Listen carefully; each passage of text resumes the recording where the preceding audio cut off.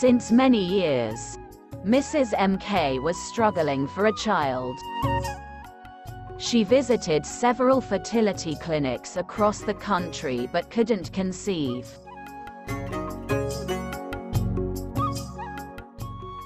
After several implantations and 8 IVF failures, she learnt about Dr. Roya Rozati. In 2017, she visited Hyderabad, seeking Dr. Roya Rozati's help.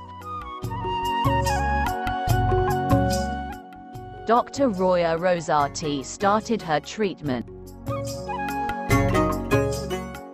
and was able to get a successful IVF result in the first attempt. The very same year, Mrs. MK extended her gratitude to Dr. Roya Rozati, and now she is a proud mother happily living in Pune.